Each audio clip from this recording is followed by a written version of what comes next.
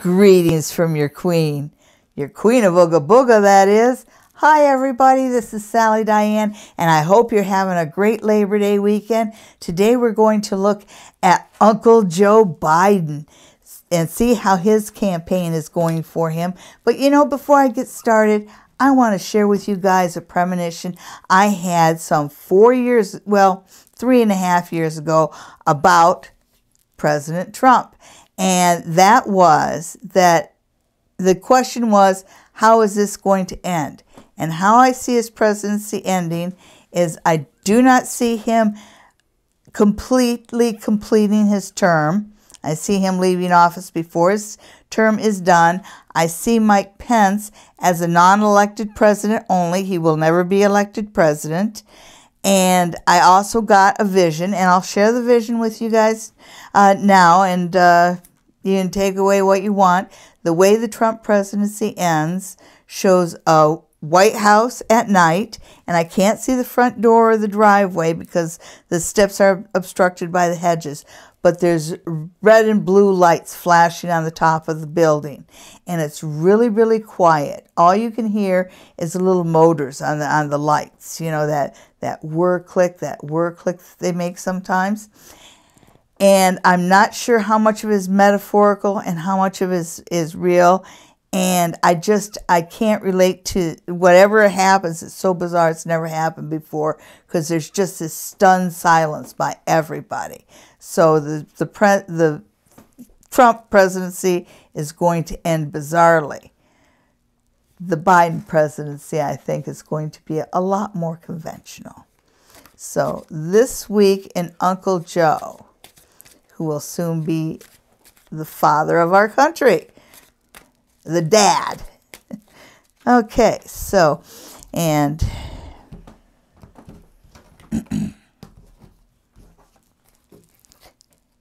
first card we get for Uncle Joe is the Queen of Pentacles, and that is definitely Kamala Harris. He made such a good choice with her. And when I look at her, I can see her in the Oval Office. I can see her taking over the presidency. Then you have the Seven of Coins. And so they are talking a lot about fundraising. And they're being very careful about their budget. So I think they're working on being twice as transparent as the Trump campaign as far as their budget goes.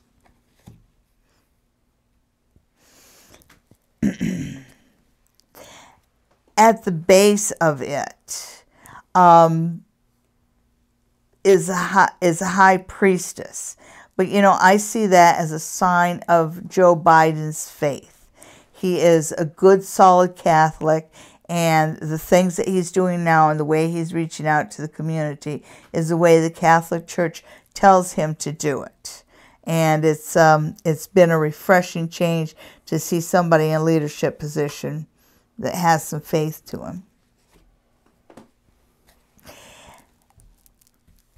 Coming into this, you've got the Ace of Pentacles.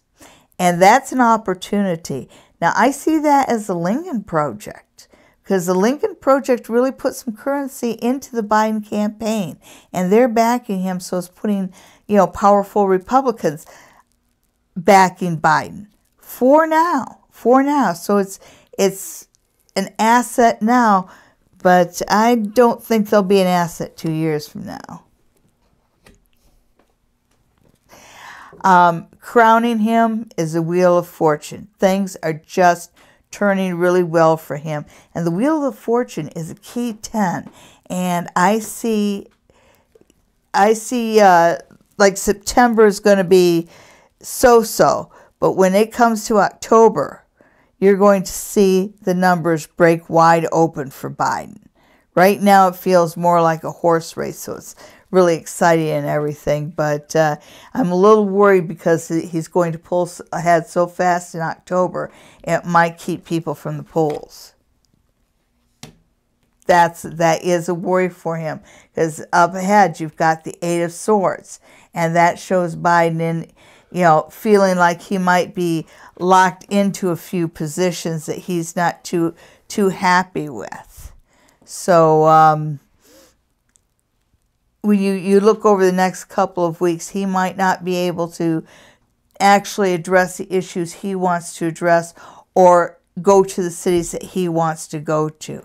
It seems like he's hitting some roadblocks here.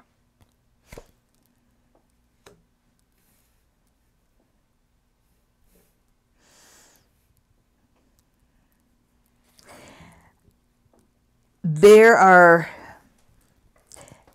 when I look at this card, you have the Ace of Swords, and in my Ace of Swords, you've got you've got a dark colored figure and a light colored figure, and a sword between them. But this is the point that talks about kind of the things that people are worried about, and I think that as much as it feels like everybody's ready for a female vice president,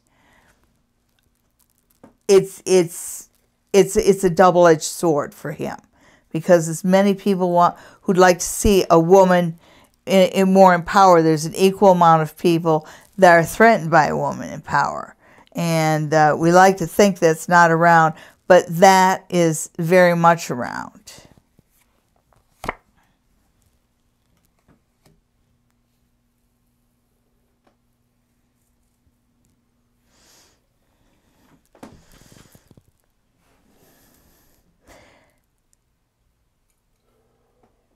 When I look at public opinion right now, and this is going to continue all through September, the polls are going to be pretty tight, 50-50 here.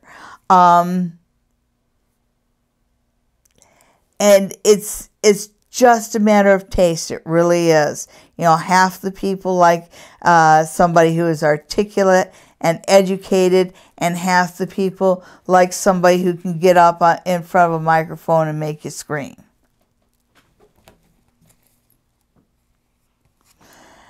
But the end goal is just to plain heal the country. When he says that's why he decided to run for president, he's sincere on that. He really, really sees that the country is hurting and needs a better hand. And the final outcome, you've got the Page of Cups.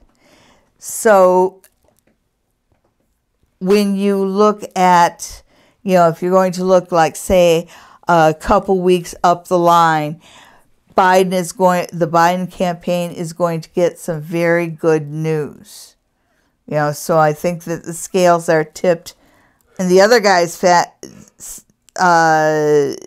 right now. The scales are going to tip a little bit more in Joe's favor. Okay, so thank you very much. Thank you very much for tuning in. And I'll be back next week for another edition of This Week in Joe Biden. Have a great Labor Day weekend. Remember to share, subscribe, tell your friends about the Queen of Ooga Booga, and tune in tomorrow night at 9 p.m. for Psychic Sundays Live with me, Sally Diane, and her producer. And we'll be talking about current events, telling stories, and we will be taking questions and giving free readings to viewers just like you. So remember to tune in. We'll see you again next week. Thank you.